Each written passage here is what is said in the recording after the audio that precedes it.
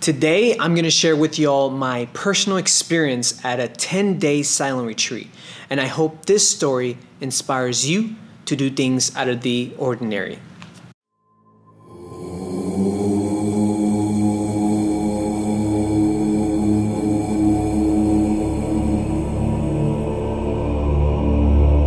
On the Monday morning, I felt compelled to do something to get rid of my suffering as I lay my head on the pillow. I was troubled by living this Groundhog Day and the negative habits I was creating for myself, which were too deep for me to dig myself out of.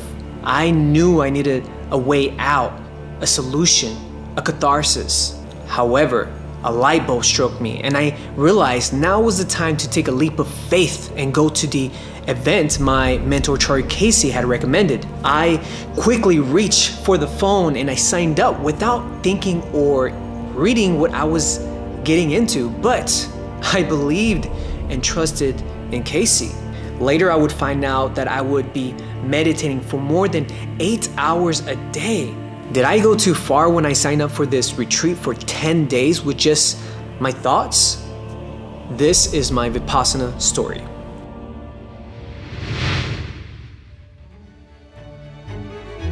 On day one, we all sat down and ate inside the retreat while everyone was finishing signing the waiver. Afterwards, the facilitators asked us to turn in all of our gadgets, our phones, along with our car keys. We're gonna need to take a pause here because there are a couple of more things they asked us to do.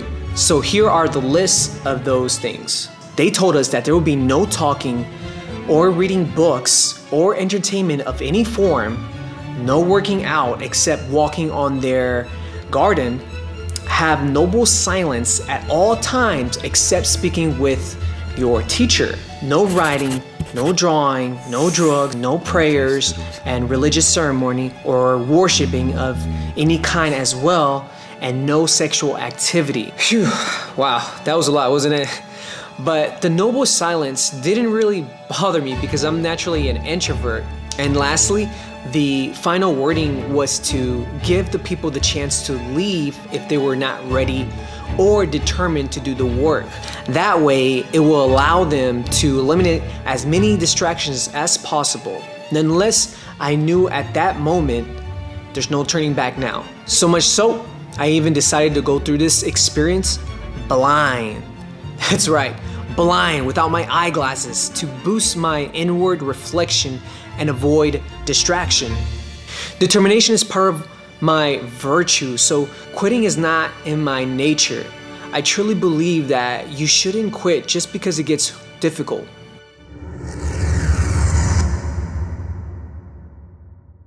As I woke up from the gentle swinging of the bell in my designated lonely small room, I felt like a little kid all over again. I said, "Give me one more minute, Vipassana."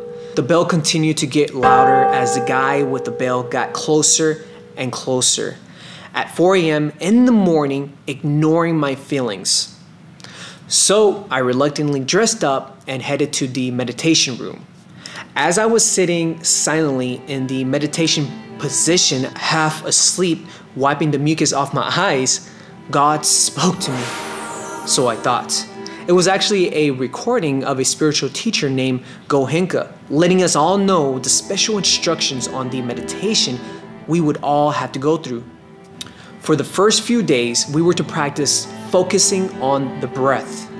A small yet huge tip he gave us all was to focus on feeling the air going on and off the upper lip. This practical tip was worth the entire week there, and I'm 100% sure it will help you with your meditation practice. Each day would build on this foundation. After the instructions, we started to meditate for about 2 hours straight. The bell rang and it was time for breakfast. As I walked out, I said to myself, "Damn, that was easy. I can totally do this for another 10 days. Nonetheless, little did I know that after breakfast, we will all go back to meditating for 3 more hours, have lunch, and meditate some more. I was in for a treat.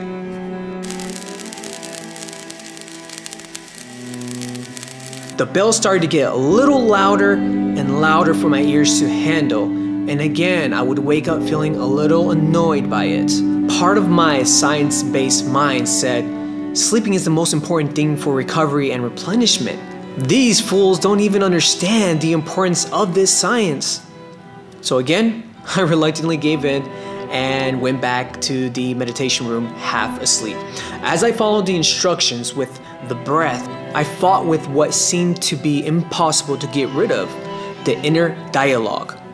All I can think of was, what am I going to do differently when I get back home? The bell rang and the rest of the day followed the same fighting pattern. The chatterbox will disguise itself in many forms, from what to do next to what I'm going to do better to what I should have done. Try your best not to get lost in it like I did, but to observe it. As I was walking to the lunchroom in noble silence, half blind, I was able to see one person leaving with their luggage.